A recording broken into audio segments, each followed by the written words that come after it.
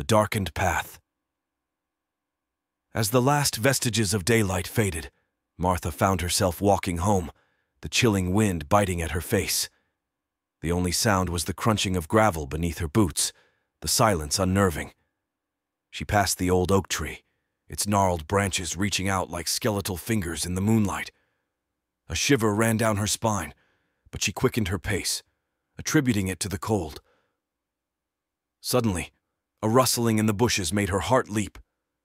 She stopped, her breath caught in her throat, straining her ears. The silence was deafening. She took a cautious step forward, then another, her heart pounding in her chest. A twig snapped, echoing through the darkness. She spun around, her heart in her mouth.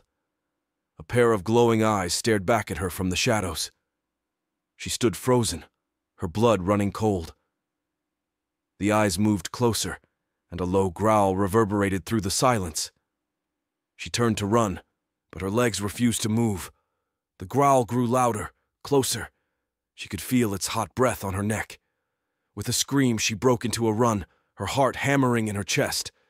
The growls faded into the distance, but the fear stayed with her. She stumbled home, her heart racing, her breath coming in ragged gasps.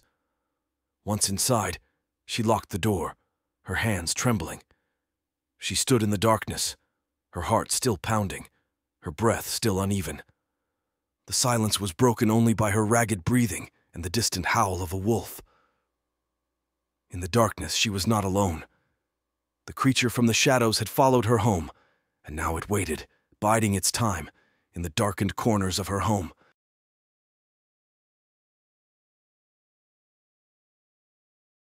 Thank you for diving into the spine-chilling mysteries with Chills Unveiled. If you've enjoyed the eerie tales and creepy narratives that send shivers down your spine, make sure to subscribe to our channel for more hair-raising content. Hit that notification bell so you never miss an unveiling of the unknown. Join the community of thrill seekers and let the darkness unfold. Subscribe now and let the nightmares continue.